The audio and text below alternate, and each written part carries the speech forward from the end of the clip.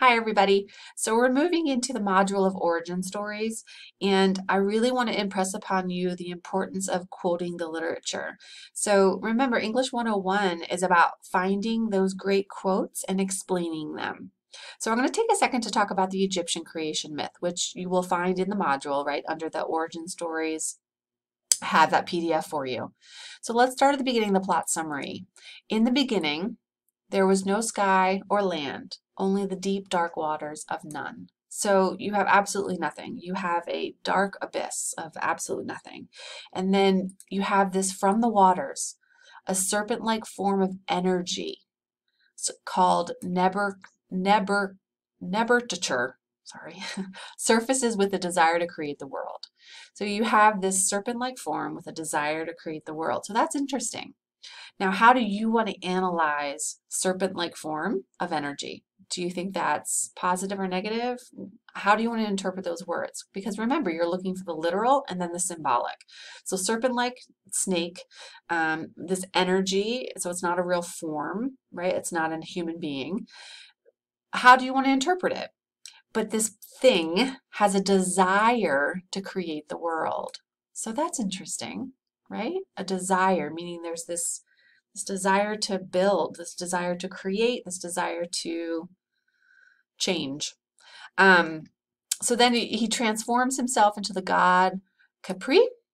And then if you go farther down, Capri takes 3 forms during a given day.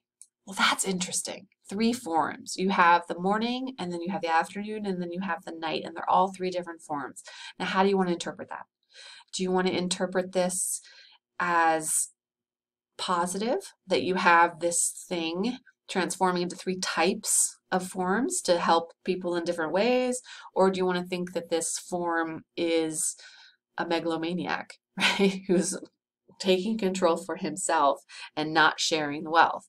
How do you want to interpret it, right? So this myth the way you interpret these words can vary, and that's the beauty and the fun of English 101. I love reading your work because everyone has a different opinion on how to interpret those words.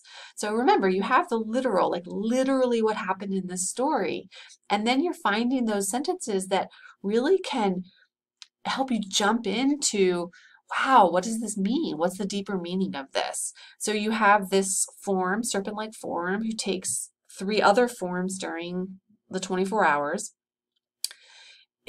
What is happening here? Is this a commentary on male superiority?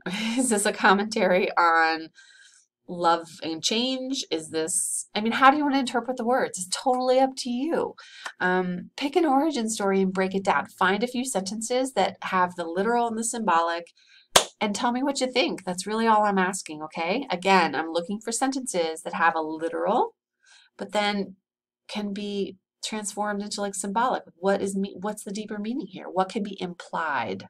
All right, so you have the literal and then you have the implied. So look for those sentences that you can really sort of investigate, break down, and share what you think they mean. Okay, so let me know if I can help you. All right, best of luck.